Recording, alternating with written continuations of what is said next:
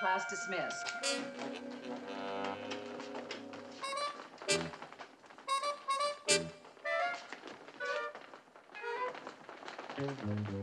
Just because you have to stay after school. You'd better let go of me.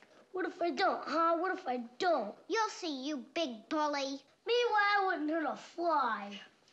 Maybe not, but you're going to love eating them, you big bully frog.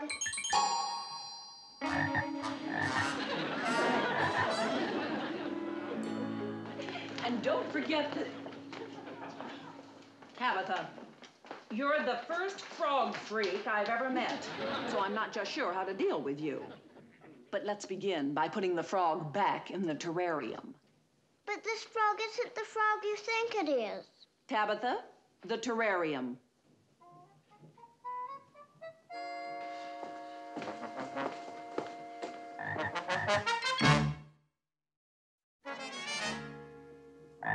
You heard me, Tabitha. Put that frog back where it belongs. But honest, this frog isn't really a frog. The frog isn't really a frog. I mean, he's a frog, but he really isn't. Oh, stop this nonsense and put that frog back. Yes, ma'am. Tabitha, I realize this hasn't been a very good first day for you, but I'm perfectly aware that it isn't entirely your fault. Tabitha, will you look at me when I'm speaking to you? I'm sorry. You're the product of an overprotective mother, and I just wish... Never mind.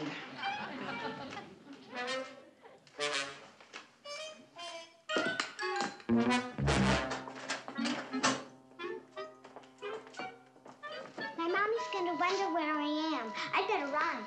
Goodbye.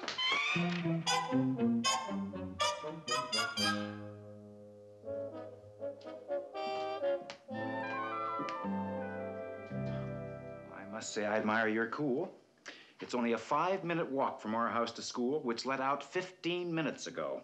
Darrin, you're being overly concerned. As a matter of fact, here comes Tabitha now. How do you know? How does she know? Oh, boy, I'm really wigging out. Hi, Mommy. Hi, Daddy. Oh, hi, honey. How was school? Oh, it's still there. You see, I told you there was nothing to be worried about.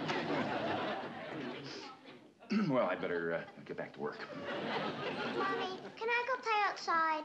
Oh, sure. You want a snack, some milk and cookies? Yes, thank you. In a minute.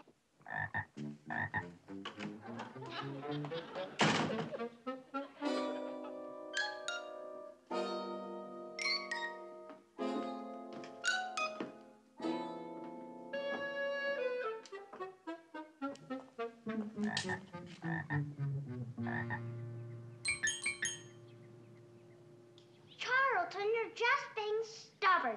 I'm trying to change you back. Tabitha, where did you get that frog? Mom, you'll never guess what happened. Is that frog who I think he is? You're smart, Mommy. You only needed one guess. It's Charlton. I thought you said you were going to try and control yourself. I tried and tried, honest. But Charlton grabbed me after class, and he kept twisting my arm and hurting me. So what could I do? You could have punched him in the nose or kicked him in the shins. Anything would have been more ladylike. The trouble is, I can't change him back. What are we going to do? Well, the first thing we're going to do is not panic. The second thing we're going to do is call Charlton's mother. She's probably worried sick. Come on.